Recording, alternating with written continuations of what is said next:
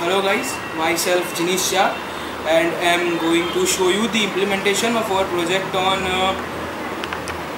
automatic control of traffic signal using image processing, and my partner Siddhant Pawar is also alongside me. Please see it. Thank you.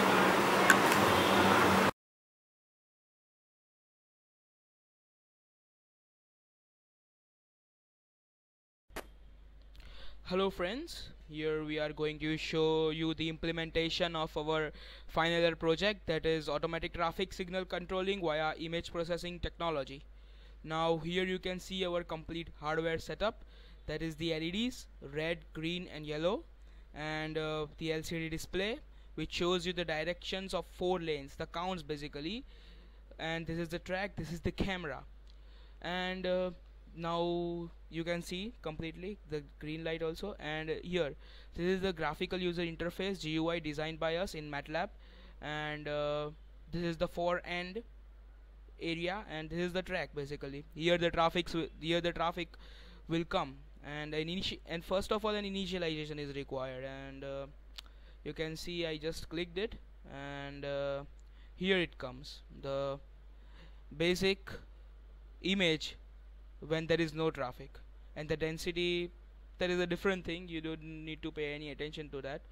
And when we will find out the basic count when there is no traffic, I have programmed it to be 2 seconds. Let's see what it comes. Here we shoot it, here 2 seconds, right?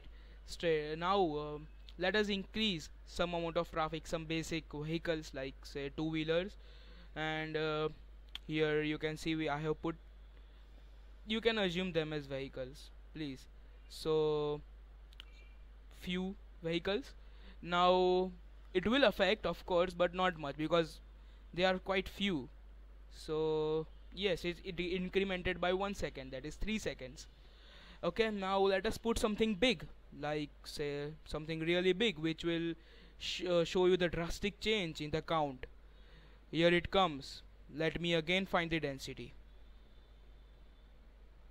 So it increased up to 9, you can see guys, see 9 seconds. So a drastic change when the amount of traffic increases, and it is serially output to LCD, you can see that, right?